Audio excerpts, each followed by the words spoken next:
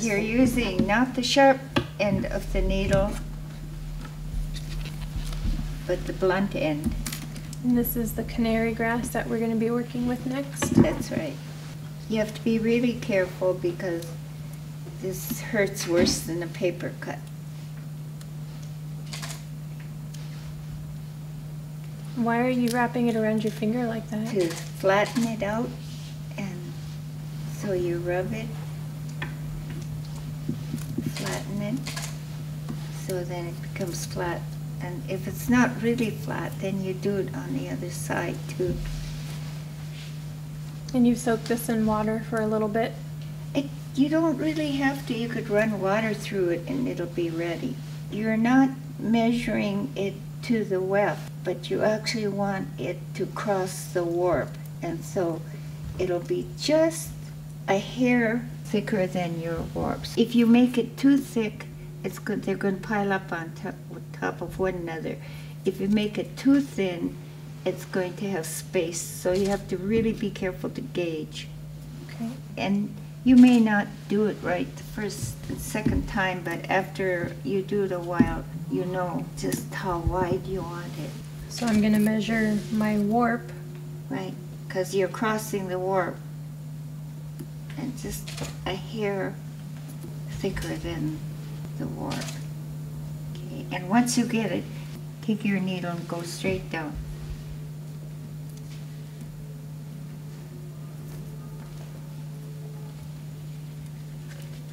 Because it has such a straight grain, you just go, just pull it down. I'm just going to compare again. It looks like that one might be a little bit too thick. I want you to take a look at it. It is. So could I take off a little bit from this one? It's okay on the top. It's just down the bottom. I don't know how that happened, because usually it's, yeah, because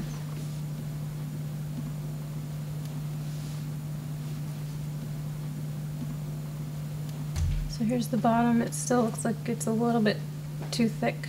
yes, Thin it out. yeah. When you're working with a canary grass like that, is it dry or is it damp? It's damp. And how long did you let it soak for around? It doesn't have to soak very long. If you just run the water through it, it's really, the inside is really water absorbent. So a good thing to mention when you've harvested your grass and you're ready to use it is you want to make sure you have a piece that's going to wrap nicely around your finger, and that tells you it's nice and pliable. And if it doesn't do that, it would be good for an overlay false embroidery technique, and you want to scrape gently the inside, this nice lighter color. You just want to scrape it to get it nice and clean. And then you're going to do that again with the piece that you've just created that you're going to be working with. And it's a little bit more fragile, so you want to just really take your time and be nice and gentle with it. That also helps uncurl the grass. It gives it a nice straight, flat edge. We're going to start the false embroidery after this third row of compact twine because we're going to begin our secondary design on our basket. So depending on what color you want showing, you can have this really nice inside that has a light, almost pale white color, or the outside of the grass that's that really pretty golden color. If you want the golden part to shine, you're going to face your grass down with the gold touching your first warp. And what you're going to do is you're just going to line them up and hold it in place, and you're just going to continue your weave right on top of that to secure it. And this first placement isn't actually going to show in your design. That's just holding, anchoring it so that you can weave.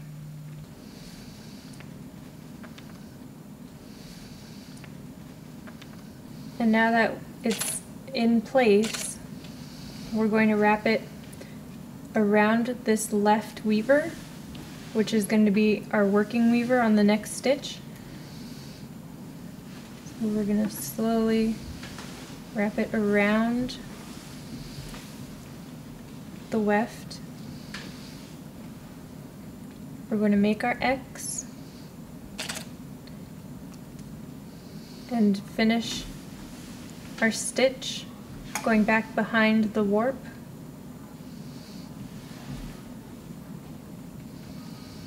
We're going to pull our warps nice and tight, nice and snug, and we're just going to give a little tug, not too hard, on the canary grass to make it nice and snug. And if we turn our basket over, we can see that you don't see the false embroidery stitch because it just went along that working weaver in the front of the basket. So it's basically between your warp and your weft. And we're going to do that in one solid line all the way across the basket. So we're going to take our grass, wrap it around your left side, make your X, left, right over left, bring your working weaver behind the warp, and just give it a nice little tug, make it nice and tight.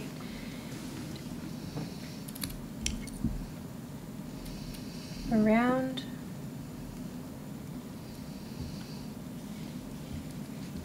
Make your X. Working weaver behind the warp. In the false embroidery, you can see that it's an S twist compared to the Z twist of the rest of the basket. They're going this way. And if you look closely, you can see that the design itself is filling the space between the two warps. I'm doing this false embroidery with the canary grass, but you can also do this style false embroidery with the maiden's hair fern.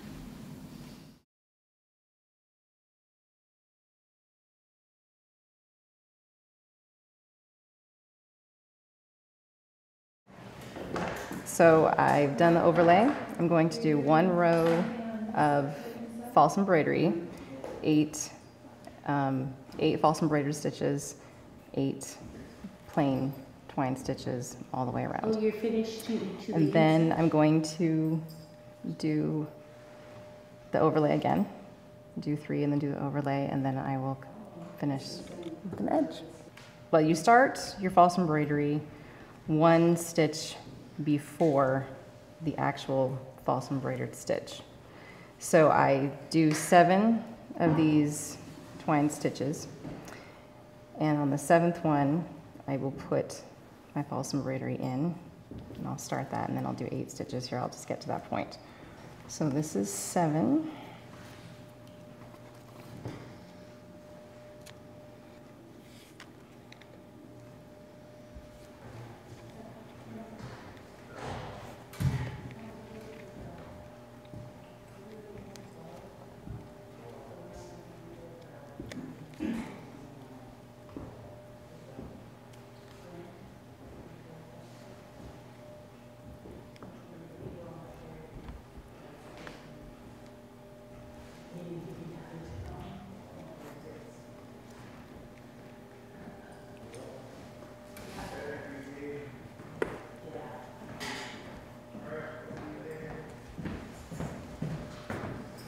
Just want to put those stitches close together, close in, tug. And sometimes you'll get one that wants to kind of be a little higher. You just have to work with it, get it into place. There. You want to keep it from twisting, but you want to keep them kind of touching. So sometimes you'll have one, like just one stitch, the way the grass is going around, it wants to separate. So you want to kind of keep this snug around so that it lays nicely. There, so that's touching. Sometimes you just have to take it out and do the process one more time. And I will do 8 of these.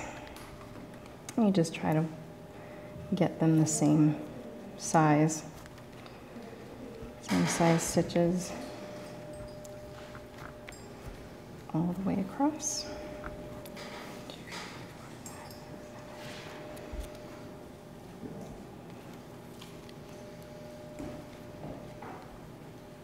And there's 8. And then I'll drop this.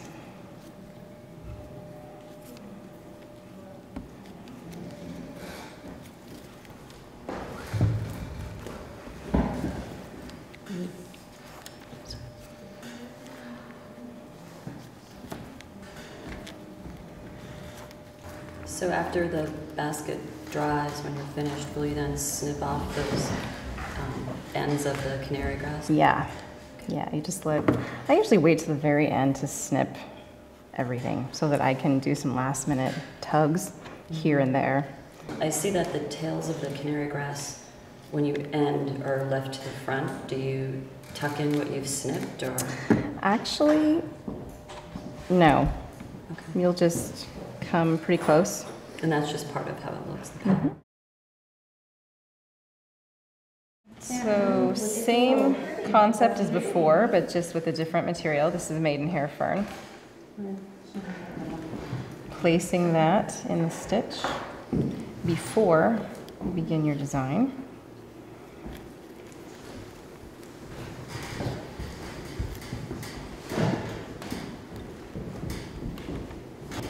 And this is a little bit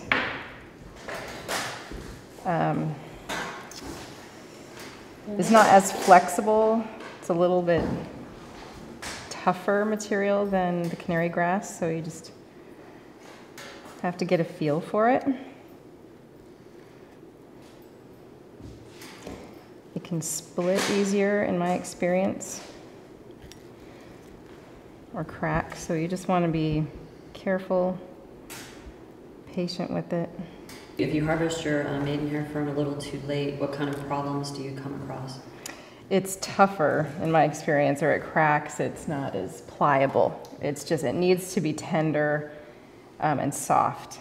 You have to just go out and sort of check it, you know, at the beginning of spring, and I think you just start, you know, looking at it, checking it, and when it feels like it's at a place where it's just right, then you harvest. But I'm not sure, honestly. My dad gets this for me, so he would be the person to ask. You see how the design, I've 1, 2, 3, this is my 4th stitch. So what I'm working on is creating the fish rack design that was by Flora Mather, using the false embroidery.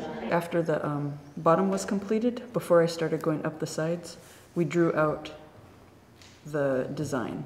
First had to count all of the warps, and there was originally 54 warps, but it was recommended that I add 2 warps to make the count 56, and then the 56 is divisible by what, 8? So you can see here the X's are the false embroidery, so I did 4, and then I did 3 of the compact twine, and then 4 false embroidery, and then 3 compact twine. You could see between each false embroidery row, we just did a row of compact twine. And there's 4 rows of false embroidery. When you put your grass in, you actually put it in at 0. It's 1, 2, 3 in count between the stitches, but it's counted as 0 when you start adding it. I'm attaching it right here, and that's That's 0. right. You're right. And then that's the first one, Right. 2, 3, 4. Right. Yep. Okay. And when you move over, sometimes people have a hard time, but if you leave these little pieces in, then it tells you where you'll move over. Yeah. So I always leave that in, that I know that is 0. Yeah. And I know I'm going to add.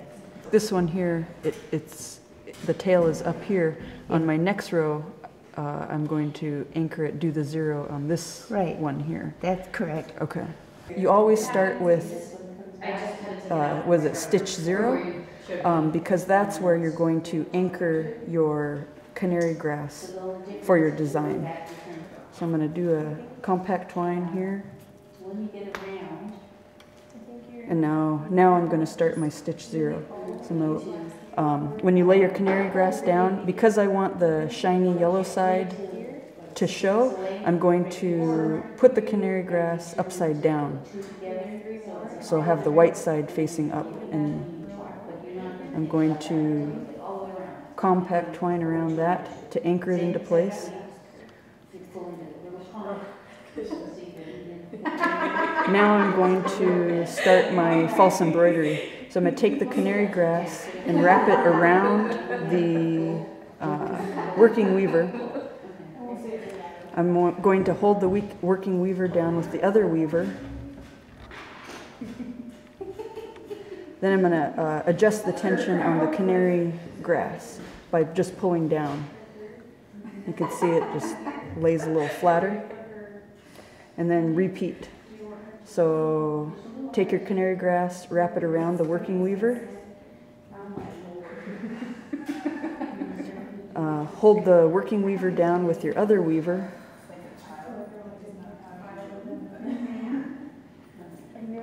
And then pull your canary grass down to adjust the tension. You can make sure that the false embroidery is close together by just pulling the tension of the weavers. So now I'm between my fish rack design. So now I do three compact twine. So this is 1,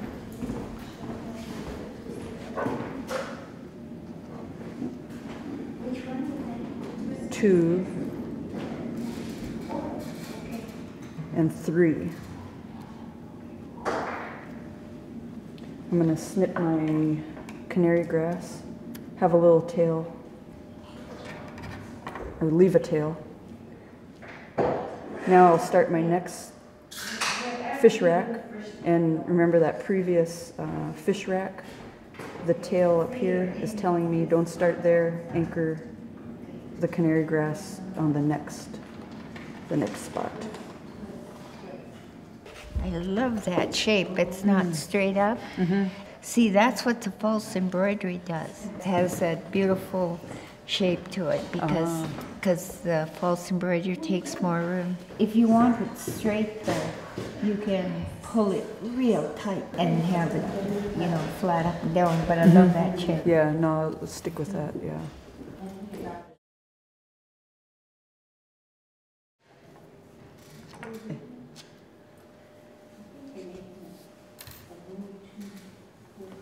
I'm cutting it and it's getting all jagged and funny like that. Does that matter? Let me feel it. Yeah, I don't know why it's doing that. Usually it's straight. Give me your knife. Oh, here, I have the knife.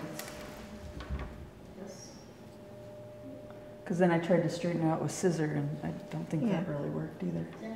No, see, you can do it easier with a knife. Because it's just following the... Yeah, because it has a grain to it. Anytime you're not happy with it, take it out because you'll never be happy with it. As I'm using the canary grass, I'm noticing like this outer layer of like the yellow part. It's kind of flaking up. So I have to take out this piece of canary grass and find a different piece. Maybe it's one of those that, when it's growing and it gets wind checked, when the wind blows the grass, it might see because it feels like it. So just know that for the future, Right, yes, you don't feel want to it. use that piece, Yes, you want to right, just find a feel it different before. piece. You could tell the difference. Right, you kinda. can tell the difference. That's why you don't pick grass right along the roadside. You always pick it where there's, you know, like, in fact, Flora told me, even the maidenhair fern, pick it where there's like salmon berries. If it's in there, then they don't get wind checked. And we didn't do that. They were right alongside the road.